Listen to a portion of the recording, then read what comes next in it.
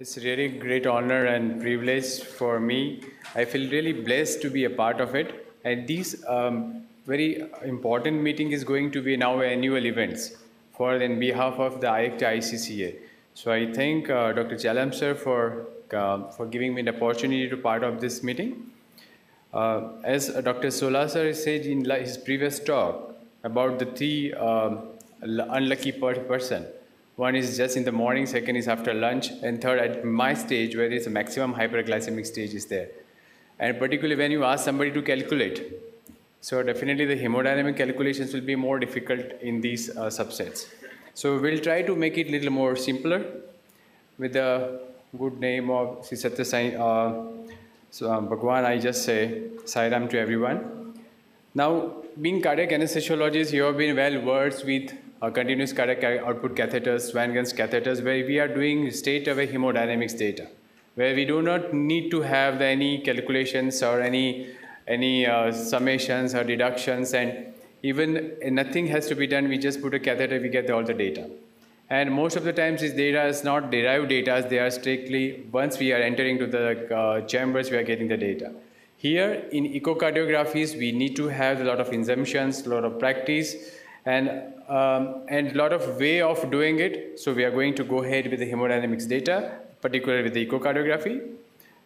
Now, when we talk about the volumetric flow calculations, the Doppler assessments, Doppler analysis is very important, and the people who are doing 2D and 3D echocardiography routinely, they must be having some idea and understanding about the physics of the echocardiography. But of course, we don't need so much physics here. But the important aspect is very important, particularly the VTI. So it is an integrating of a Doppler-derived flow velocities over time. That means that the RBCs, the distance traveled by the RBCs from one point to another point, the distance traveled by that RBCs over that particular time is called the velocity time integral. So here what we are looking for is particularly the TVI, or somebody say a VTI is a time velocity integral, and that represents the cumulative distance that the particular segments of the blood substance traveling to that distance over that period of time, and that is measured by pulse wave. Now, being a cardiac anesthesiologist and having some ideas about the echo, you know what is pulse wave and continuous wave. So when we talk about, say, this is the mid-esophageal long axis view, if we are talking about this, so the RBC is the distance traveled by the RBCs once they enter to the LVOT or the aortic wall, and then we are considering that particular segments. So the area distance traveled by that RBC over that particular time is called the VTI, and that we measure by the velocity time integrals. But here we need to have a lot of assumptions.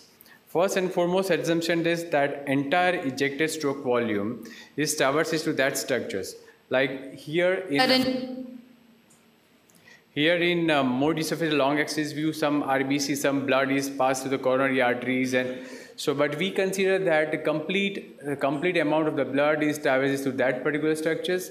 Second is the Doppler integrations typically assess the blood flow from only a small fraction of the total cross-section area. So when we talk about the complete assessment of the VTI, we are just considering a target of a one wedge part through which the blood is passing. And third, the LVOT and ascending aorta are more circular that we consider. So out of the four areas like LVOT, RVOT, tricuspid and mitral valve, out of the four areas, the blood will be passing in the same amount of the cardiac output, but out of all, the LVOT and the ascending aorta, we feel that it is the most circular part, so we consider that area to be the important part for considerations. Another important assumption is that the most accurate when the blood flow is laminar and has the same velocities across the entire vessels. Like here in case of the severe tight aortic valve stenosis or the mitral valve stenosis, there will be a lot of turbulence and blood velocities where these calculations doesn't fall right in this kind of things. So when we are expecting to have the calculations of cardiac output by the echocardiography, it's very important that the severe AS, that is a critical AS, and the mild moderate plus aortic regurgitations cannot be considered because that doesn't fall into that assumptions. So another important thing is when we talk about, say, the LVOT, we have to take a cross-sectional area to that particular segments. And when we talk about, say, aortic wall, we have to take a segments at that particular area, because that if it cannot be happen that we are taking the TVI or VTI of LVOT and we take an area of the aortic wall. So when we are measuring a cardiac output of aortic wall, we have to put our cursor of the VTI at that particular area, because otherwise again the assumptions will be difficult. So if we begin with an aortic wall, like here, this is the this is the short axis view where we are seeing the complete aorta, which is a maximally opening area at the particularly all the tricuspid leaflet, all the leaflets are seeing opening and closing it off. And when you see the maximum opening area, and that you can correlate well with the surgery, and that is, it is a mid systolic where we have the maximum opening of the area, and that you measure the planimetry of that particular area. And along with that, if we take the VTI of particular on the left aortic wall, and we measure the VTI, like we trace the completely the angle VTI, and then we measure the cross the VTI of that particular area.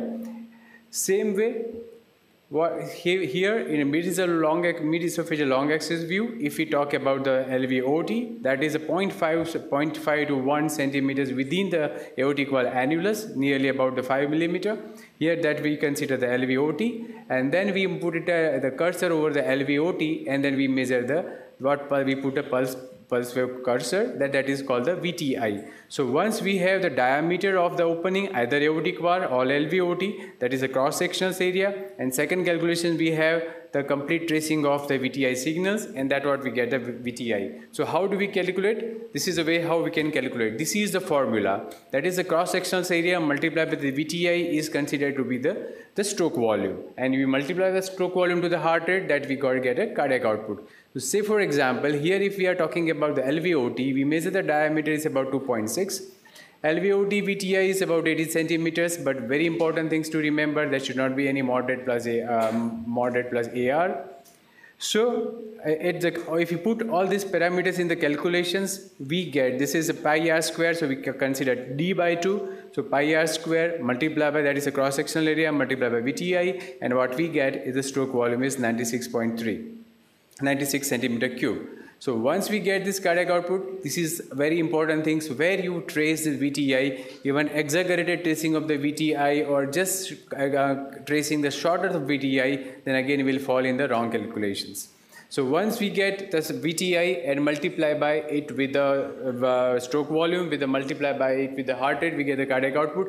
Same things can be done with the pulmonary valve. This is the pulmonary valve, and here exactly the same calculation we can consider, that is particularly the cross-sectional area of that particular area multiplied by VTI, and we get the stroke volume across the pulmonary valve. So here again we can get the QP by QS, and then we can get a calculations of QP by QS. So we can have the same calculations for measurement of a cardiac output, whether we are talking about the tricuspid, aortic, pulmonary or mitral, anywhere we can have the calculations, but the LVOT and aortic wall is considered with the best.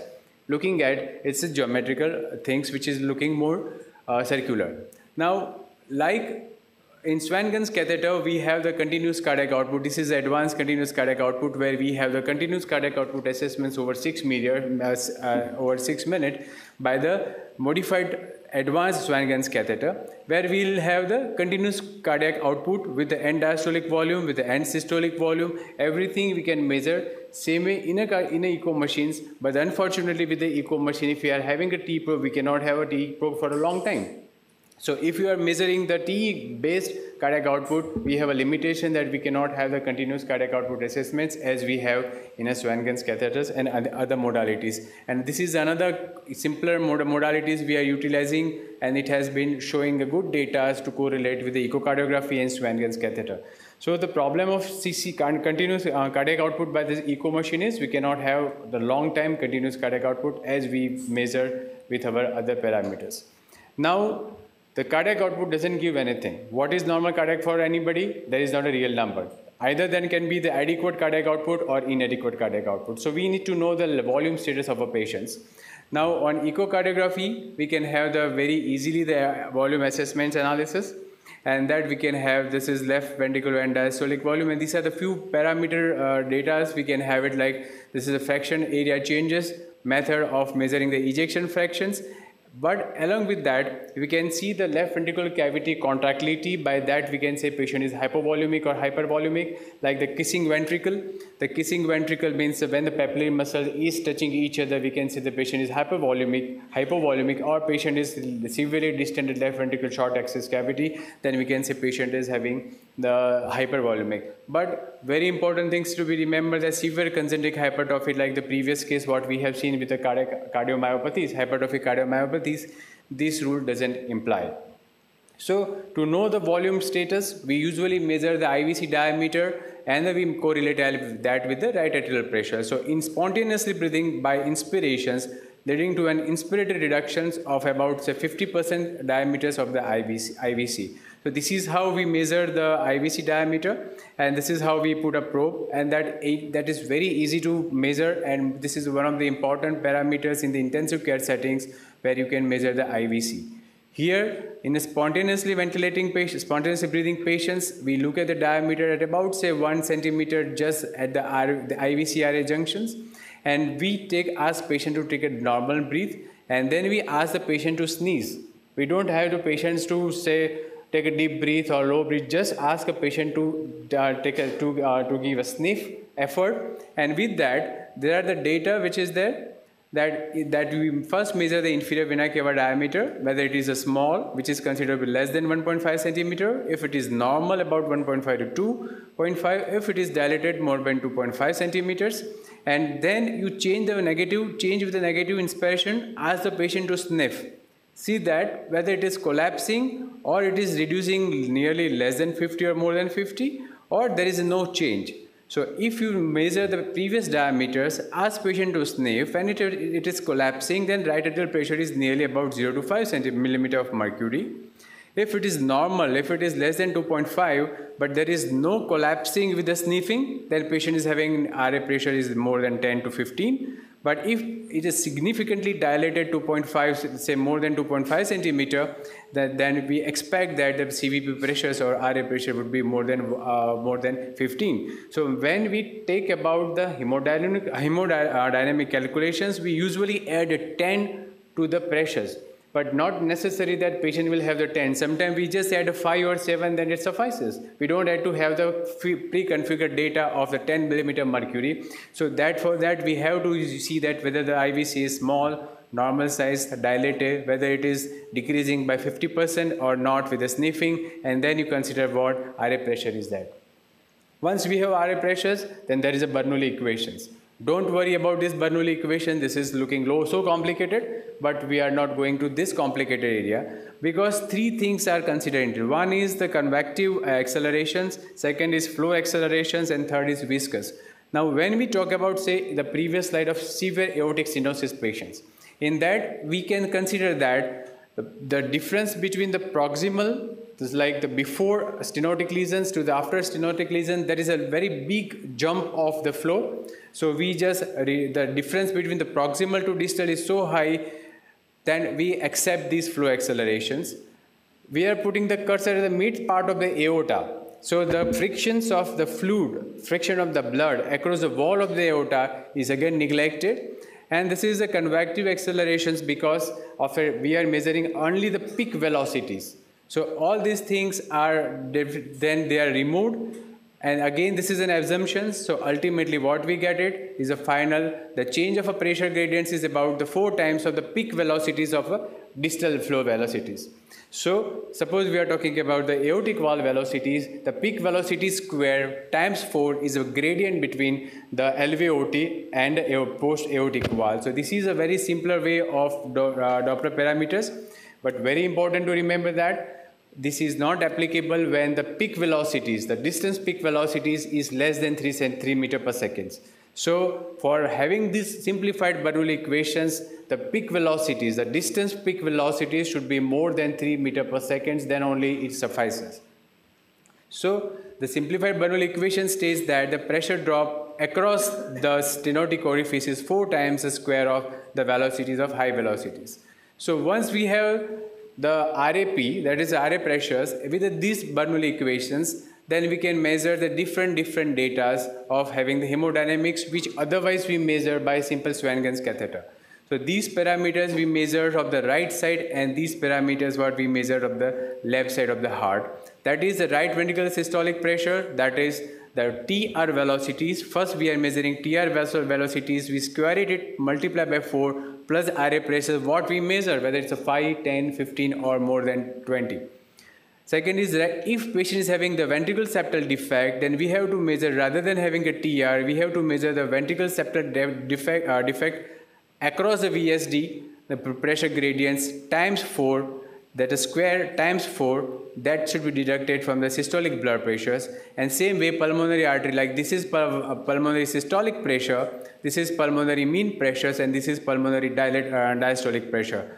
So this is all the right side, otherwise what we measure to the Swan-Ganz catheters, and this is LA pressures and LVDP of the left side. So we'll see how we just otherwise measure, like once our catheter is in the RA pressures, where we are having the RA velocities.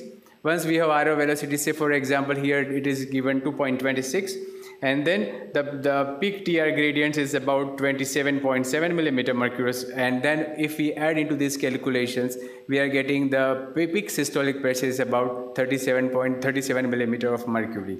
So once we have TR velocities, peak TR velocities times the square it times 4 plus the RA pressures, that gives you your peak systolic pressures, pulmonary systolic pressures. Now, so here again, the modified bioequivalent view is very good view to measure the TR velocity. So here we can have the TR velocities. You put a cursors, you can put a continuous wave cursors, and you can measure the TR velocities. Now, another important aspect, what we can see otherwise is that PVR, with the Swan-Ganz catheter, we measure the transpulmonary gradients by subtracting the mean pressures minus the wage pressures. Here also we can measure the PVR by having the trick. This is very important formula, and this formula is very important when we are managing the nearly SN Menger patients or patient with the ASD with the severe PH, where the PVR can be measured by having the tricuspid regurgitation peak velocities by VTI of RVOT times 10 plus 0.16. So this formula, if you remember, this formula will give you the very clear cut idea about what is pulmonary vascular resistance. And it is said that if it is less than 0.2, then this patient is having definitely operable conditions. Now after peak systolic pressures, we are moving to the mean pressures. The mean pressures, again, this is a way how we can, this is a deep transgastric view. You turn the probe to the right side, the clockwise, we can have the pulmonary valve. And once we have the pulmonary valve, we can have the patients having the PI. Here, very important thing, like to measure the peak systolic pressure of a pulmonary, we need to have the tricuspid regurgitations. Here to measure the mean and diastolic pressure, again, we need to have the pulmonary regurgitations. So if we do not have the pulmonary regurgitations, it is very difficult to have these parameters. So to measure the mean pulmonary artery pressures, now once we get the pulmonary regurgitant velocities, the peak, you have to measure the both peak, and once your the waveform going down, and what measured here is the end PI. This is called the peak PI, and this is called the end PI when it is suddenly falling down. And you can have you can put these parameters into the calculations, that 4V square. If you put a peak plus CVP, you can get the mean pressures. If you put a late into this formula, you can get the diastolic pressures. So now you have the pulmonary systolic pressure, mean pressure, diastolic pressure, like what we get it into the Swan-Ganz catheter. So this is a very good view. You can see here very clearly the pulmonary waveform, and you can get a pulmonary diastolic. So like here we can put a pulmonary pressures, here we can put a systolic pressures, mean pressures and diastolic pressures. Now coming from the right side, let's go to the left side. For the left side, again here to measure the left atrial pressure, we should have the mitral regurgitations. So without having mitral regurgitations, this formula doesn't suffice us. So once patient has mitral regurgitations and we want to measure the systolic the left atrial pressure, the systolic blood pressure is minus 4 MR square. Like here in this case, like if you can see here, this is a mitral regurgitation waveform. This is a peak regurgitant velocities. Here, suppose systolic blood pressure is 90, peak MR velocity is 4.4 meter per square, and you put it into the formula, you can get the left atrial pressure is about 13. So here we need to have the systolic blood pressures, peak velocities of mitral regurgitations. You put it in the formulas, and you can get the left atrial pressures. So once you have the left atrial pressures, you can correlate very well whether it is correlating with the pulmonary artery occlusive pressures. That is what we consider that it is equal to the LA pressures. Now, there are other ways of measuring LA pressures if we do not have the mitral regurgitation. So this is a tissue Doppler analysis. Most of you must be knowing what is a tissue Doppler.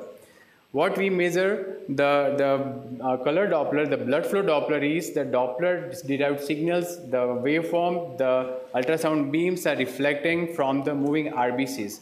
Here the tissue Dopplers, they are reflected from the tissue, that is from the heart. And they are the low frequency tissues as compared to the high frequency tissues of the red blood cells. And what waveform we are getting exactly like what we are getting into the mitral valve inflow velocities. So here it is a E prime, A prime and S prime. S is a systolic, and these are the two phases like we have seen in the earlier part of Dr. Rajnikant, Dr. Karthikeyan talk. We have same inflow velocities. We can have the prime of that is called the tissue Doppler velocities, that is E prime, A prime and S prime. So once we have this number of a tissue Doppler, we can just have the ratio. This is E of the mitral valve velocities, and this is E prime. What we measure, we put a cursor either at the lateral mitral annulus or we put it cursor at the medial mitral annulus, and we measure this ratio. So when we put a cursor on the lateral mitral annulus and we measure the tissue Dopplers, we get the three wave, that is S prime in the systolic phase, and in diastolic two waveform, that is E prime and A prime. So once we have a ratio of E by E prime, if it is more than 15, then we can say that that is the one thing, or if it is less than 8. If your E by E prime is less than 8, by all chances your patient is having the normal PA pressures, normal occlusive pressures, normal LA pressures, normal LVDP. But if the E by E prime is more than 15, this patient is having the high LA pressure or high LVDP pressures. And this has shown that the patients have all-cause mortality is very high when their E by E prime is more than 15. So by that way also, if you do not have the SWAN, but if you have the E prime both of measurement, and then by ratio if it is more than 15, then this patient is having the high LVDP. And in this form also you can see it is 8.4 against it is about say 39.7. So this is very high. The all-cause mortality is very high to this kind of patients. So another thing is, that's what I was talking is that here you can see that the one very good article published that if patient has clinical systolic functions or diastolic dysfunctions and clinically bad, but if patient has addition to this E by E prime is more than 15, then that all-cause mortality is high as 35 to 40%. Now, if we do not have the mitral regurgitation and we want to measure the pulmonary capillary wedge pressures, just take a E by E prime, multiply by 1.3 plus 2, that will give you a rough idea about the pulmonary capillary wedge pressures. So if you do not have a Swan-Ganz catheter, still you can measure the pulmonary capillary wedge pressures, but you need to have the mitral inflow velocities E as well as the tissue Doppler inflow, tissue Doppler E prime ratio, multiply by 1.3 plus 2, that gives the average nearly that pulmonary capillary wedge pressures. Another way of say LA pressures measurement, that too, like if you have the pulmonary venous components, like pulmonary venous components is also like in the morning Dr. Rajnikant's talk, we have seen the pulmonary waveform, pulmonary venous waveform. They have the two waveform, that S and D. Pulmonary, once you put a cursor, the cursor, if you put it into the pulmonary vein, you will have this pulse wave cursor of two segments. One is systolic, one is diastolic, and then you get a reversal. So out of these two components, if that S by D ratio is less than 40, suggests high LA pressures. So if you put a cursor on the pulmonary venous and you found that S is 40% smaller than the D, means patient is having the high LA pressures. Now, this is the A reversal, that is called the A wave of the pulmonary venous Doppler. And look at it, the amplitude. If the amplitude of the A reversal, A wave, is more than 25, that again suggests if you are seeing here it is reaching nearly 25, that again suggests patient is having the high LA pressures. So if we do not have Swan-Ganz catheter, but if you do not have even the tissue Doppler on our echo machines, you should have the pulmonary venous Doppler, and this Doppler will also having the ratio of SD and the ratio of the velocities if it is more than 25 centimeter per second, that suggests this patient is having high LA pressures. So again, without all these gadgets, we can measure the LA pressures. Now suppose patient is having a sinus rhythm, patient is having the sinus tachycardia or atrial fibrillations, then also we can measure the LA pressures. So again, this is a formula for sinus rhythm, 2 plus 1.2 multiplied by E by A ratio. In sinus tachycardia, more than 100 heart rate, 1.5 plus 1.5 into A by E prime. And in atrial fibrillations, because on echocardiography again, all these calculations doesn't fall into the category when patient is having a severe mitral regurgitations as well as patient is having a severe atrial fibrillations with high ventricular rate. So in this case, this formula will tell you the nearly exact what is LA pressure. So these are the other calculative parameters which we should consider. Now only 2 slides. Now that what we discussed about left ventricular and diastolic pressures. Now we'll go to the left ventricle, that was about LA pressures. Left ventricular and diastolic pressures. Again, here we need to have the aortic regurgitations.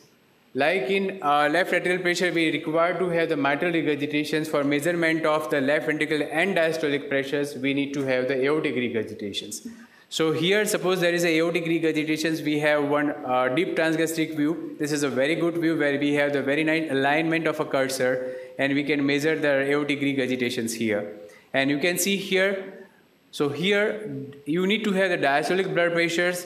Like in LA pressure, we require systolic blood pressures. Here we need to have the diastolic blood pressures minus 4 into late VI. Late VI means this is exactly where we are talking about. Here you can say there is a completely falling, it becomes a straight line of the waveform of the aortic regurgitation. We put a cursor here. And what velocities we are getting it, you put into this formula, you get left ventricular and diastolic pressures.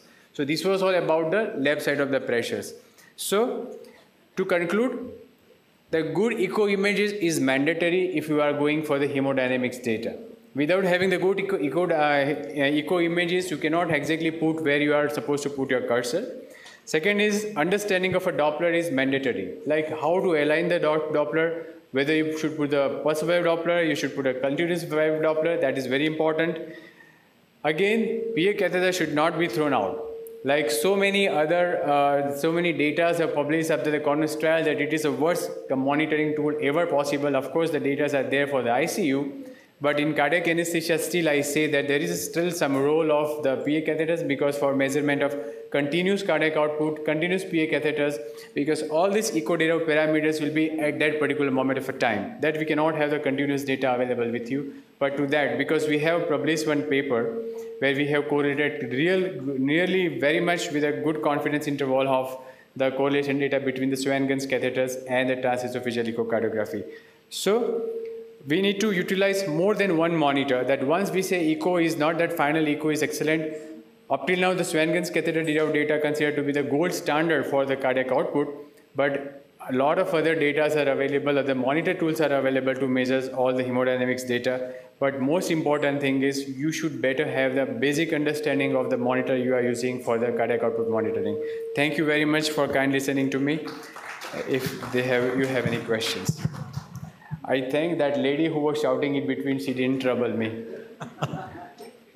Any question from the floor?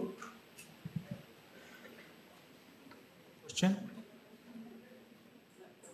Okay, Dr. Sastry is excellent, elegant presentations. It's a master stroke. Thank you very much. And both speakers are represented very nicely. So after Modi's surgical strikes, this master stroke has become very, very widely accepted. Thank you, sir. Thank you very much.